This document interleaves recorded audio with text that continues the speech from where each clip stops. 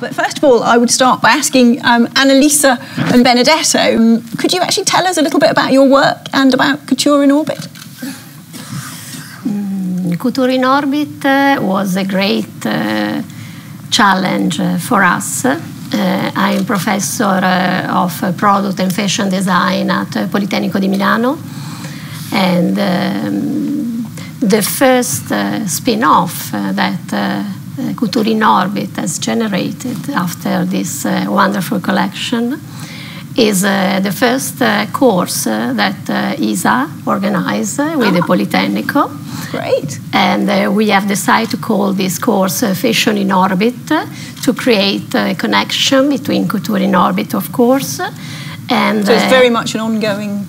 Yes, it's very much still alive. Yeah. And Underline has this first experience that for me is a big overture of ISA to the private sector, to the industry that is not related necessarily to space, can have a great attraction.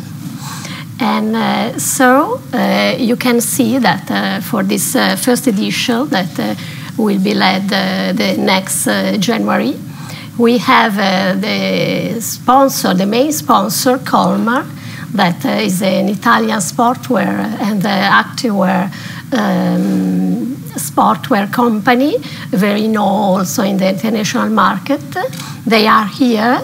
And they are so excited to starting experimenting how space technology could integrate it into garment, not only for the value of the technology, but also for the aesthetic value of the garment.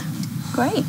Wonderful, thank you. Do you see this as a this sort of design thinking as leading to new opportunities for ISA generally in the private sector? I mean, it seems like you're really blazing a trail that other people could follow, I think. I think Fashion in Orbit is the first example that, in fact, a designer can have a role of mediator between science, research in space, and companies, and creating a sort of expertise, mixing and crossing different kinds of discipline, considering also the needs of the people and the know-how of the companies.